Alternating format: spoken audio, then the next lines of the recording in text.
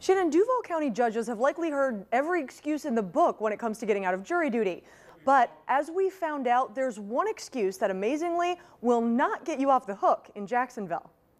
We were all kind of looked at each other and went, how is this possible? Defense attorney Richard Kuritz says the courtroom was silent after the murder case he was defending ended in a mistrial, and one of the jurors was taken away in handcuffs. We haven't actually contemplated it. I've been doing this for 20 years, and I've been doing homicides for almost that long as well, and then topics never come up.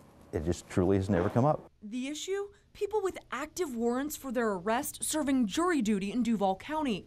Right now, there's no protocol that prevents them from serving on a jury. It was just obvious that the state felt that they couldn't get a fair trial because they were clearly prosecuting this person. There were other issues in the state's case against suspected killer Kevin Rushing.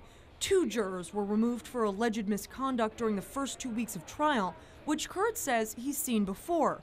But a juror having a warrant out for their arrest? He says that's a first. There could be someone who's never been arrested in their life, as in this situation, a woman who's never been arrested in her life. It was not a violent crime, and someone who you never, from talking to her, you never had an inkling that this person had done anything criminal. The state attorney's office is now working on how to fix the problem, telling First Coast News in a statement, the state attorney's office reviews juror information provided by the clerk of court in the Jacksonville Sheriff's Office. We are reviewing our procedures to see what more can be done on our end to ensure the process works better.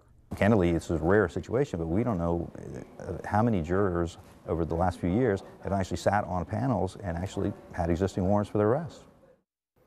And we did check with the sheriff's office, and they told us right now they don't even check prospective jurors for active warrants for their arrest. Reporting live, Caitlin Ross, First Coast News. All right, Caitlin, thank you.